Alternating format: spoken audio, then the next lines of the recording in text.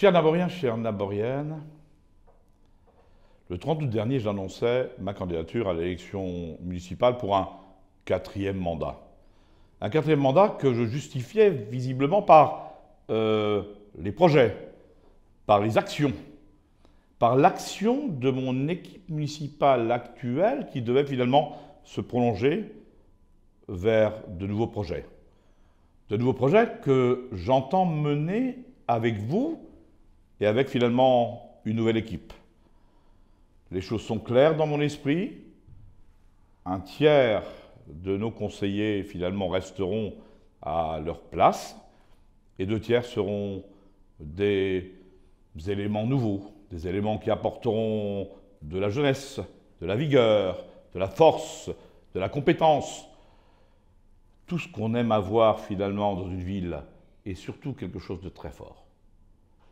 Lorsque j'ai décidé d'être et de me représenter vers vous, c'était finalement avec le cœur.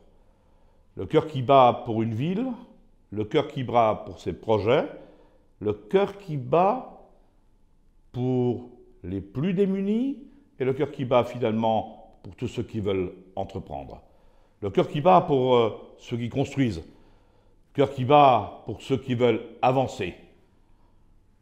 J'ai dit quelque part que nous avancerons ensemble, avec le calme, avec la réflexion. Je reste le maire en responsabilité. Le maire qui, finalement, est comptable de l'avenir de sa ville.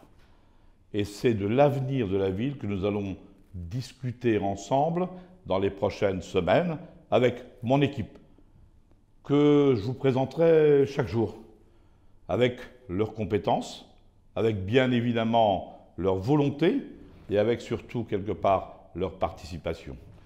Une ville qui a du cœur, c'est seulement cette ville-là qui va avancer. Faites-moi confiance que vous l'avez fait depuis très longtemps. Je pense que Saint-Avold mérite non seulement un maire, mais une équipe soudée, fidèle et d'expérience. Merci à vous.